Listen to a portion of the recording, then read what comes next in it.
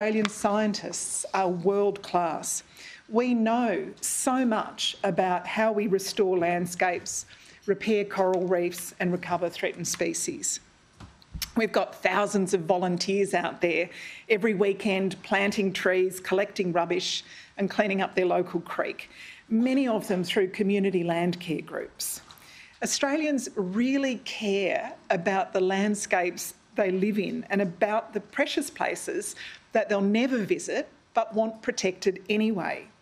They just need a government that cares as much as they do, which is why in this term of government I will be guided by three essential goals: to protect, to restore and to manage Australia's environment.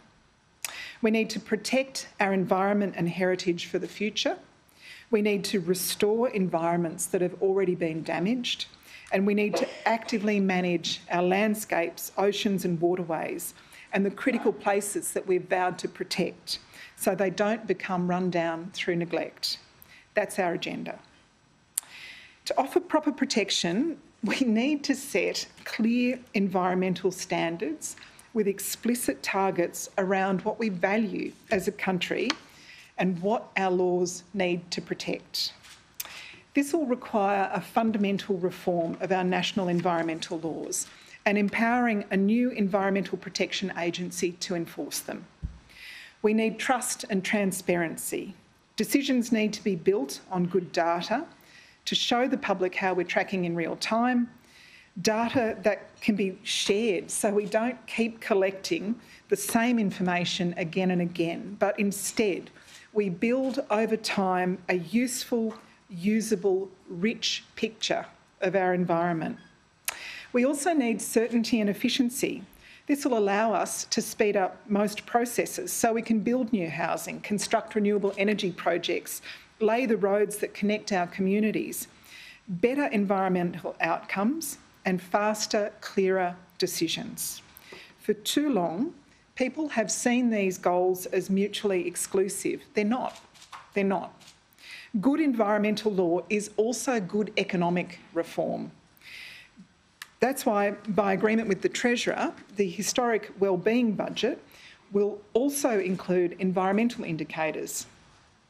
As the Treasurer said recently, it's really important that we measure what matters in our economy, in addition to all of the traditional measures, not instead of, but in addition to.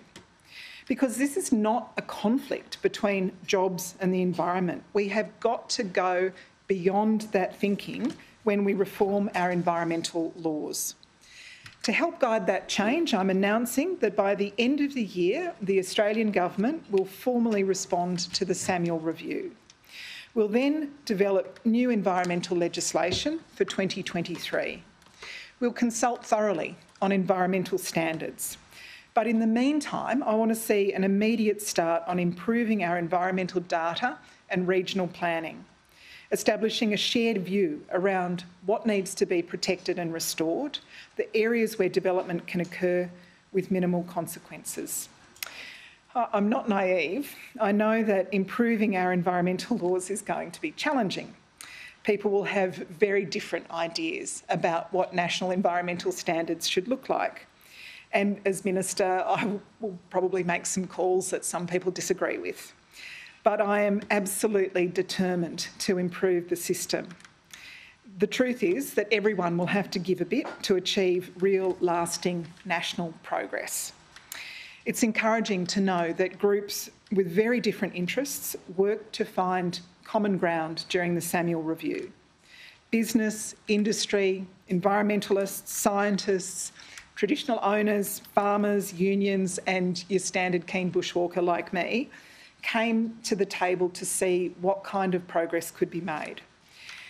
I want to work across the board to build on that goodwill because ambition is really important, but it's not much good without achievement. I understand that campaigns to stop individual projects will motivate and energise some people. Others will want to focus on a particular species or a particularly beautiful place. I know these campaigns can capture the public imagination, but in my judgment, what the environment really needs is a changed system. That's the message from the Samuel Review. That's the message from the State of the Environment report. Without structural change, we'll be resigning ourselves to another decade of failure without the tools we need to arrest our decline.